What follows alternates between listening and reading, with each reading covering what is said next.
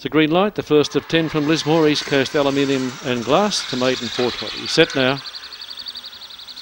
Glamorous Gift and Harley R. Duck Duck Goose was well away, will lead Harley R and Coot to Boot early. Getting across on the outside was Bonnie Bonus. Tilly Bonus got checked out of it, and getting through now was Glamorous Gift. The long way back was Rainbow Rhythm. Coot to Boot is right back out it with Bonnie Bonus and Duck Duck Goose at the tail. Harley R got away on the side from Glamorous Gift in second place, followed then by Tilly Bonus, Rainbow Rhythm and Coot to Boot.